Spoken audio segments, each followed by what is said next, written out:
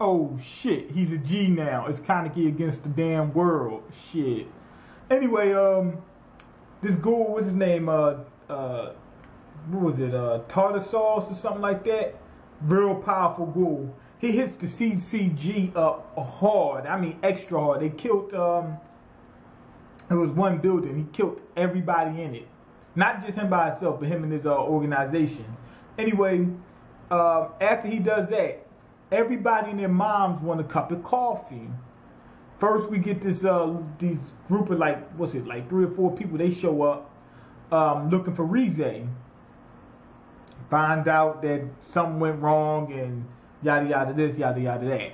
Anyway, Toka's brother shows up for some coffee also. Talks about how she's weak and he's strong because he likes to kill. Then Jason shows up for a cup of coffee, but he wanted espresso. And he goes straight towards my man Kaneki. Now he beats the shit out of everybody, kidnaps him. That's how fucking strong he was. And then he also said, "Oh, he's a one-eyed Ghoul, so I guess he's more powerful than the rest of them," or something like that. Anyway, after that, we find out that the CCG's got a secret weapon. They bring in this little dude. I mean, the little boy. I mean, he looks like a damn kid. I don't know why. I don't know what it is about him, but I knew he was going to be fucking powerful because he didn't fit in with the rest of them. Anyway, Jason, he's putting his torture game down on Kaneki, and I mean bad. And he's fucking him up bad. I mean bad. And he's got him counting down from 1,000 by 7s. They said that's the only thing that kept him from snapping. They said it's a strategy to keep you from going completely insane. That way he can keep torturing them and keep hearing them scream and all that other dumb shit, whatever. Anyway, Amin, he's got a Christmas present. Now, he left Attack on Titan and came over to Tokyo Ghoul because they wasn't paying him enough. And also, that dude Mato left him a damn Kaguni or whatever it's called. He left him one of those. He said it suits him better or whatever. Maybe so. I don't know. But he used it. He was able to take down 2 S ranks. So I don't know. But I don't see what's so special about it. I think it just works for him. Anyway, he says the way you defeat ghouls, he said you can't outpower them, you can't outmuscle them, you can't you're not fast. They physically are superior to humans. He said, so how do you win? He said, man, fight dirty like a motherfucker. He said, throw some sand in their eyes. He said, if whatever you got to do, trip them, grab them by the nuts, squeeze, anything. He said, fight fucking dirty. And I agree with him. He said, if you're fighting for good, you're on the right side, you're doing the right thing. Let's say you're trying to take down a serial killer. All bets are off, man. I'm not trying to be nice to a serial killer. You know what I'm saying? Fuck him.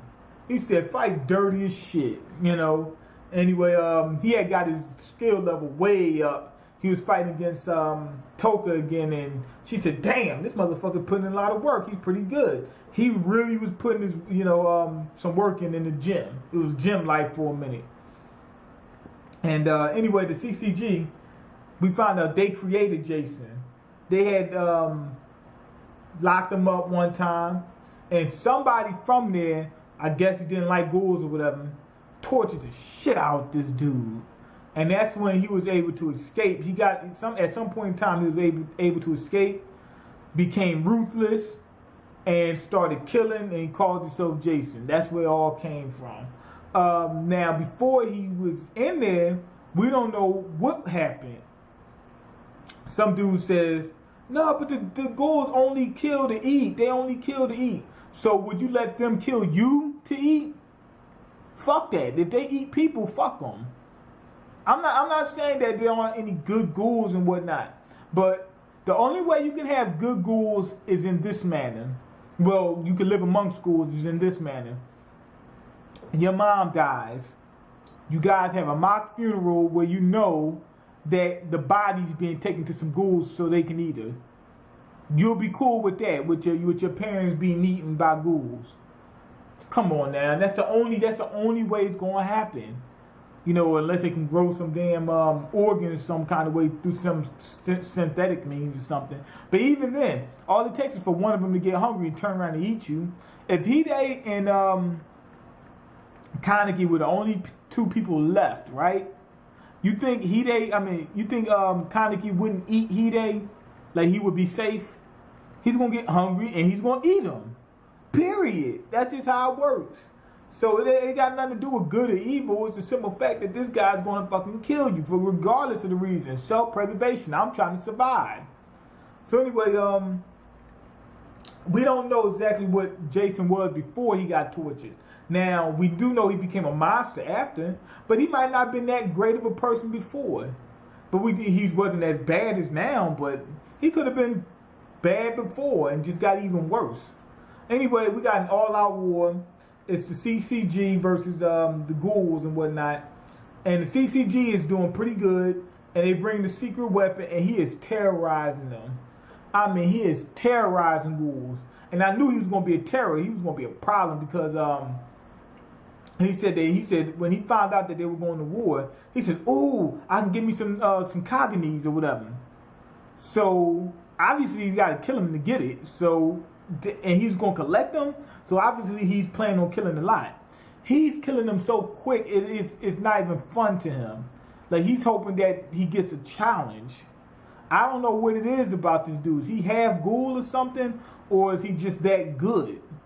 Like he knows how to fight each and every ghoul personally. And he's only 19. He's a prodigy, basically. Anyway, Rize pulls a damn Migi on Kaneki, goes into his dreams, talks to him, convincing him to, you know, change his mentality for the better to a degree. And Jason also reveals that I think he was involved in killing Rize and having her transplanted into him in order to create a hybrid. But he didn't know there was going to be a one-eyed hybrid.